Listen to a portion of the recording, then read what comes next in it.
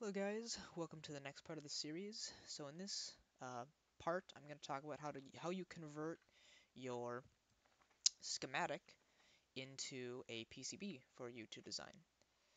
Let me commit the project again. Perfect, everything's saved. So you will start by, just like when you were adding the schematic, go to your Home tab and go to Projects, or your project. And now, instead of creating a schematic, you're going to add a PCB. And let's call this the same thing, LM2596, and this will be saved as a PCB. So here now in my source documents again, I can see this.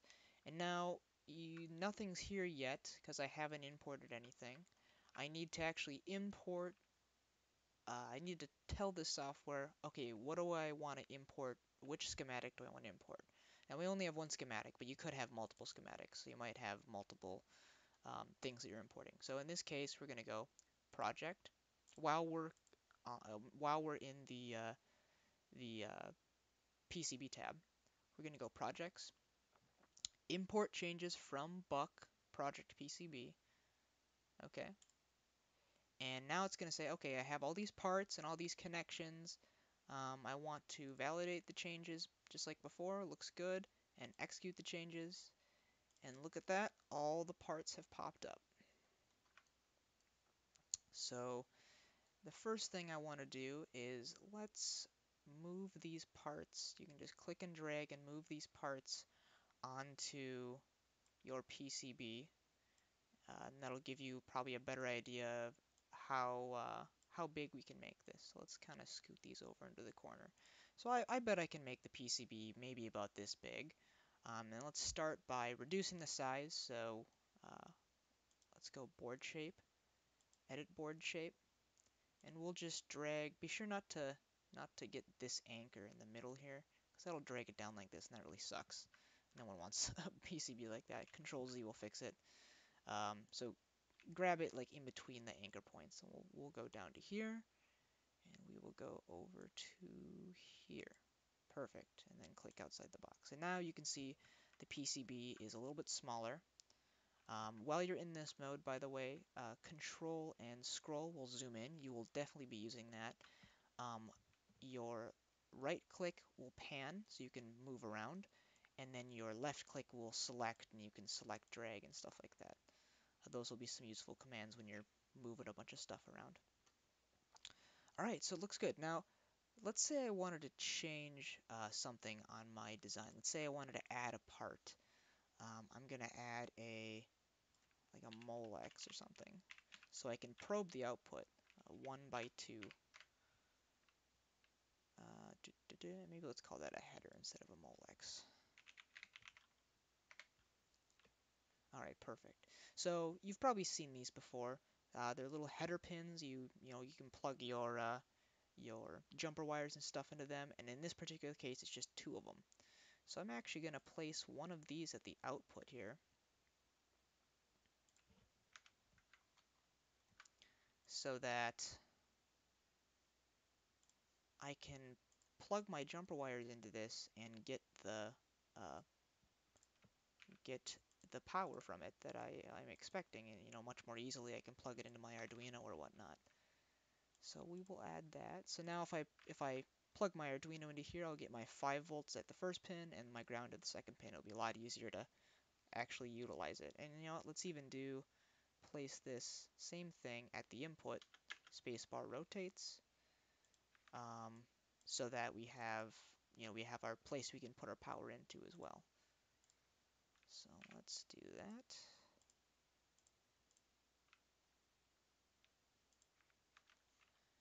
Add the ground. Alright. Save the documents. Control S will do that. We have to remember it's important to have designator names for this. So again, go to Tools, Annotate, update the list, reset all, update the list, accept changes, execute changes. So now this has a name, star1 and star2. That's fine, you can call it whatever you want. In fact, I might even change it to J, because that's kind of a more common connector name, but it really doesn't matter. Let's save it. Let's compile it to make sure there's no problems. Looks good. And now let's go back here and actually import those changes again. So go Home, Project, Import Changes. Same thing, validate. Now some things are going to change, obviously, because you have different connections. That's fine. And execute. And now we're going to have these two extra parts in here, our input and our output port. A spacebar will rotate these parts again, just like before. And so now I kind of have all of the bare bones of everything that I want to do. And now I want to start routing. I want to start routing the different parts here. So the first thing, before we start routing, I want you to understand that a PCB has layers, and this particular PCB is a double layer. It has a top and a bottom. You can see on the bottom here, these are the different layers you can select. The top layer is orange in Circuitmaker, and the bottom layer is blue, so that when you're looking at the design, it's easy to see kind of which layer you're on.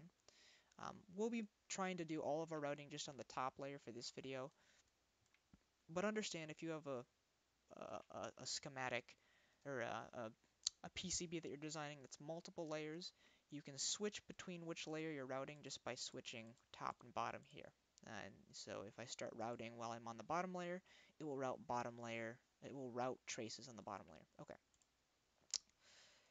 All right, so before we route, I want to do one more thing. I want to make sure that the trace width for my power pin uh, is big enough. When you have a lot of power going through a wire, you need to make sure that the wire is thick enough, otherwise you can burn the wire. And in fact, you can Google something like a trace width calculator, for example. I've used this one before. So I know in my case, we're going to have a 1.6 mil thick trace. So the copper that is 1.6 millimeters thick. And because, for example, this buck converter is capable of 3 amps, let's say that in any particular case we could have up to 3 amps going through some of the power pins. So let's see what this thing suggests. Assuming ambient temperature and trace length, it suggests that we have a width of about 45 mil, let's just say. Now the only traces that will probably have current potentially that high is the Vout trace. The VN trace probably won't be that high, but it could be. So let's go to our design rules and go to routing. Actually, electrical, excuse me.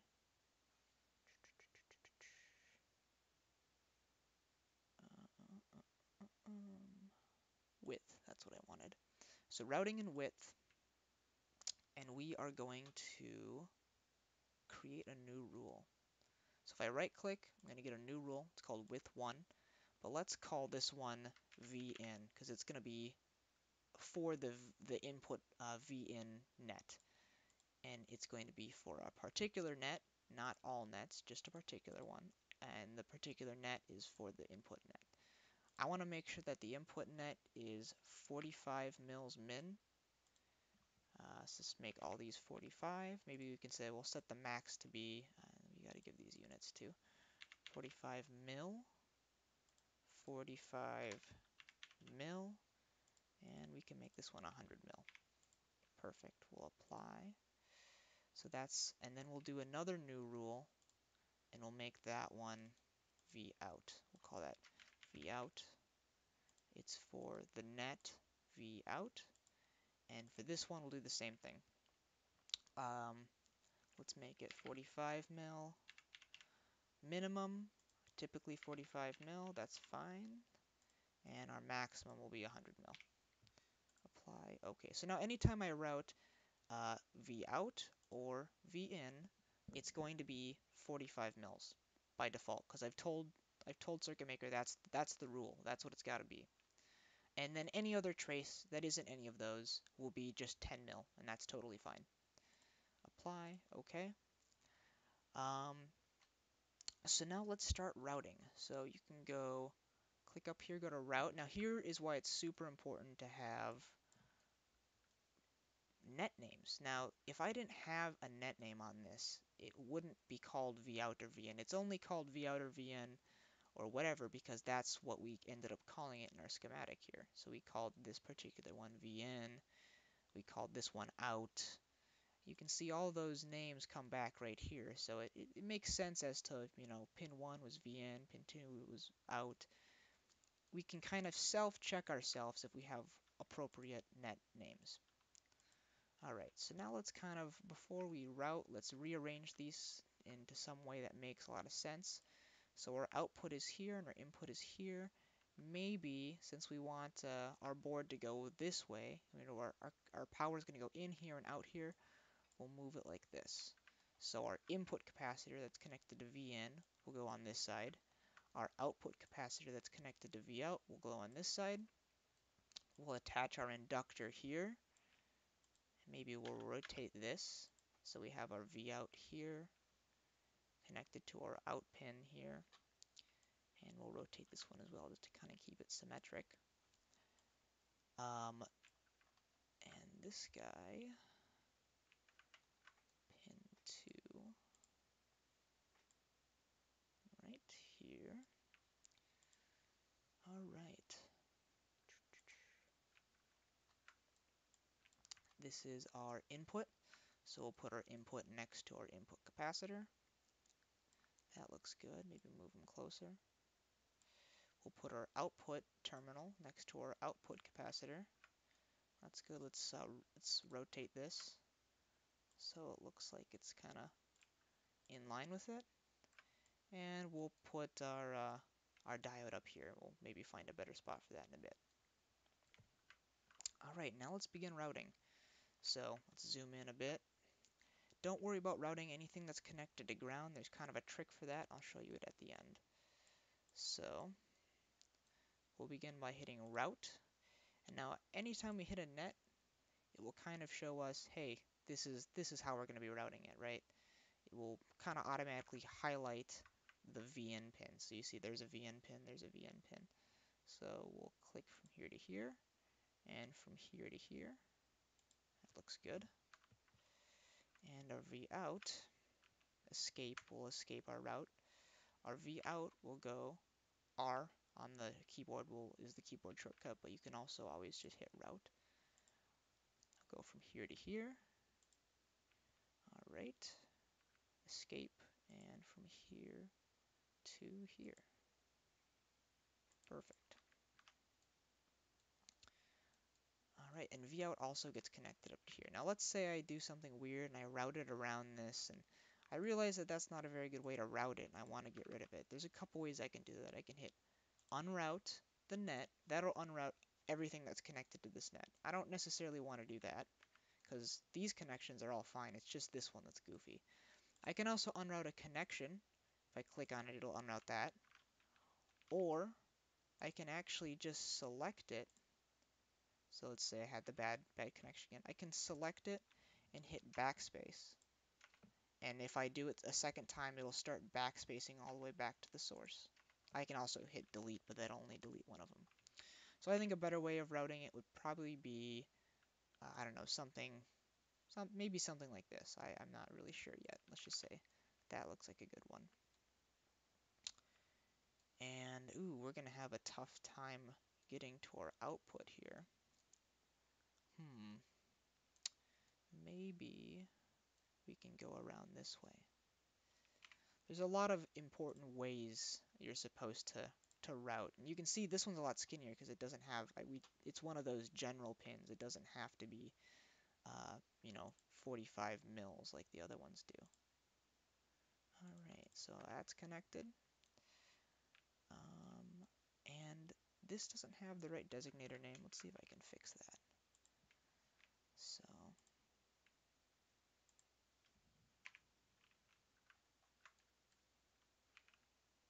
it could just be that it got all goofed up. Let's try doing that.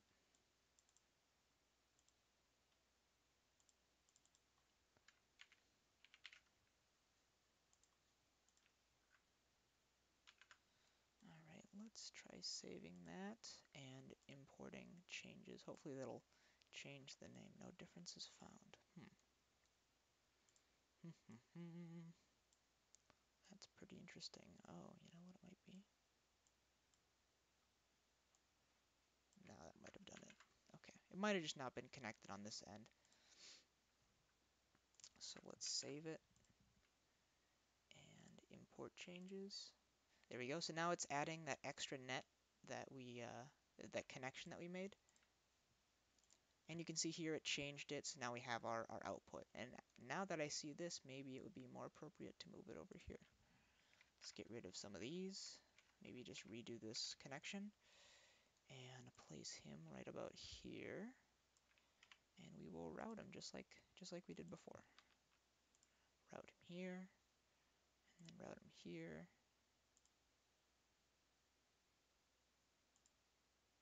All right, looks good. You can also kind of move these traces too. You can like pull them, you know, if you want to make them a little bit nicer looking. I do that a lot of times after I've connected them.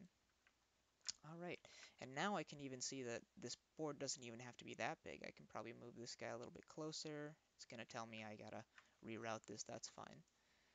Let's just delete that. I can probably move him a little bit closer, and I can probably move this guy a little bit closer. Make this PCB as small as possible. That's always desirable. Just like this.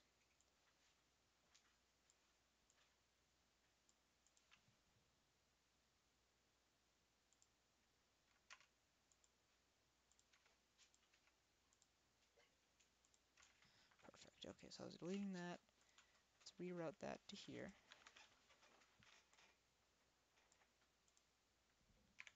All right, looks good. So now this is a lot smaller. You can actually go back and modify this. Let's reroute our V-out connections here. One goes here, one goes here.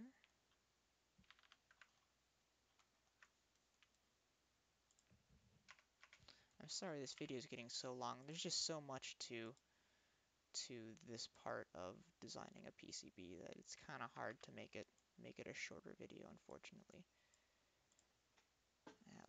That looks nice and pretty. I like that. Nice, good looking connections. Perfect. Okay, so now let's re-edit the board shape so we can make it even smaller, which is good. Make it smaller here. Make it smaller here. Make it smaller on this end. Now we're gonna have a small, nice small PCB, which is good. And the last thing I was going to show you was, there's a particularly useful way to connect all these ground pins, and it's called using a polygon. So if you click on the polygon up here, I want to connect the ground nets to each other. I'm going to do it on the top layer since that's the layer we're routing. Let's call this ground. Okay. And now I'm going to define the whole shape of the board. Let's say from here, each corner, 1, 2, 3, and 4. And now if I hit escape, see how it kind of fills the whole board in that isn't a trace with, well, what is essentially a ground connection. So if I look at this ground pin, you can see it leaches out to the rest of the board. And now everything that is just attached to whatever is in a net is now attached to ground. And so it easily attaches your ground pins, which is super useful because that's, all those have to be connected to each other anyway. The last thing we need to do is check our work, and we can do that. And when I say check our work, we just want to make sure that there are no floating nodes, and that everything here looks good. So let's save, Control S.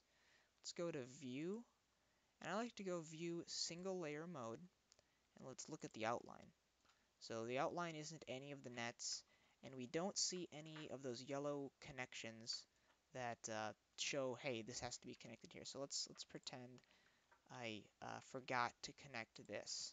Let's say I just delete that trace. And see I have that yellow connection there. Well, if I go to single view mode and go to outline, it's very obvious that that connection was missed just by looking at it. So that's why I like to do that, but you don't necessarily have to. So I see that I did something wrong. I will reroute it. Let's say I go like this instead. Escape. It's going to tell me, hey, you're going to have to report this ground thing, this ground plane. That's fine. So report, it'll kind of readjust it. And let's say I want to go kind of back to what I had it right about there. It'll do it again for me. So this PCB is done. If I kind of want to see what it's going to look like, I can also go in the View tab 3D mode. That's a lot of fun. And so this is the 3D view of what this buck converter is going to look like, give or take. I can flip the board and see what the back looks like. There's not really anything exciting on the back. But this will give me a decent little, display of what it ended up looking like, and it's always kind of fun. I'm going to go back to 2D mode, though, first. Get rid of single layer mode, and we'll do a rules and violations check. So I've already visually checked to make sure everything's connected, but there's some other rules I want to check. So if I go to Home and Design Rule Check, and say Run Design Rule Check, it could give me a couple errors here, but it looks like I got, so this kind of is the summary here. I got zero counts on errors, 0 counts on warnings. Looks like all the rules are good. I have some violations, but it looks like that's probably in my